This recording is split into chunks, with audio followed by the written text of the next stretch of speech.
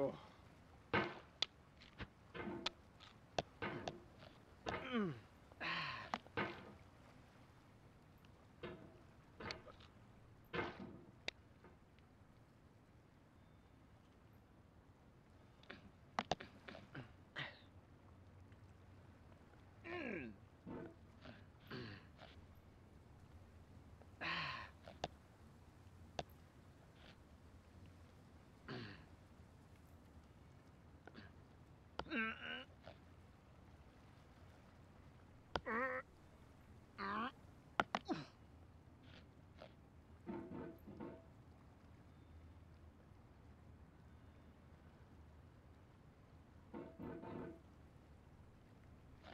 There's no feeling more intense than starting over.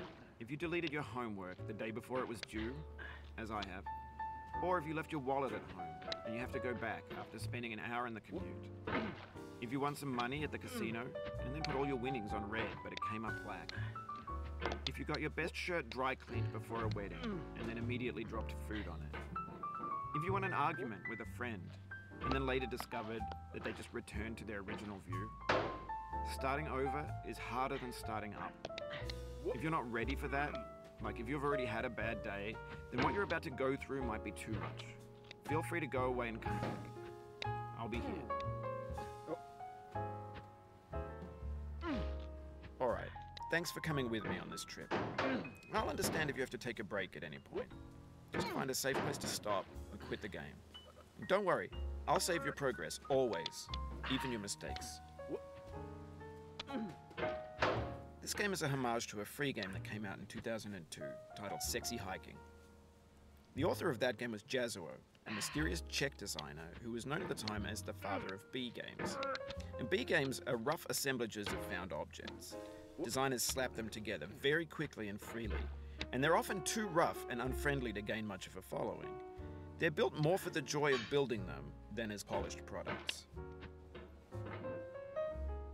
In a certain way, Sexy Hiking is the perfect embodiment of a B game.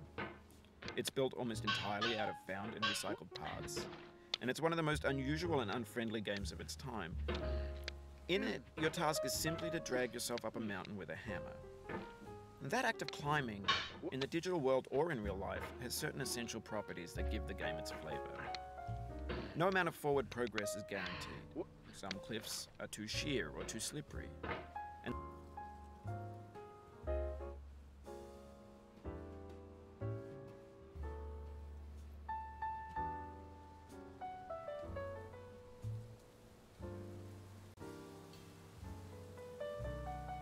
The player is constantly, unremittingly in danger of falling and losing everything. Anyway, when you start Sexy Hiking, you're standing next to this dead tree that blocks the way to the entire rest of the game. It might take you an hour to get over that tree, and a lot of people never got past it. You prod and you poke at it, exploring the limits of your reach and your strength, trying to find a way up and over. And there's a sense of truth in that lack of compromise. Most obstacles in video game worlds are fake. You can be completely confident in your ability to get through them once you have the correct method or the correct equipment or just by spending enough time. In that sense, every pixelated obstacle in Sexy Hiking is real. The obstacles in Sexy Hiking are unyielding, and that makes the game uniquely frustrating. But I'm not sure Jazuo intended to make a frustrating game. The frustration is just essential to the act of climbing, and it's authentic to the process of building a game about climbing. A funny thing happened to me as I was building this mountain. I'd have an idea for a new obstacle, and I'd build it, test it, and it would usually turn out to be unreasonably hard. But I couldn't bring myself to make it easier. It already felt like my inability to get past the new obstacle was my fault as a player rather than as a builder. Imaginary mountains build themselves from our efforts to climb them, and it's our repeated attempts to reach the summit that turns those mountains into something real.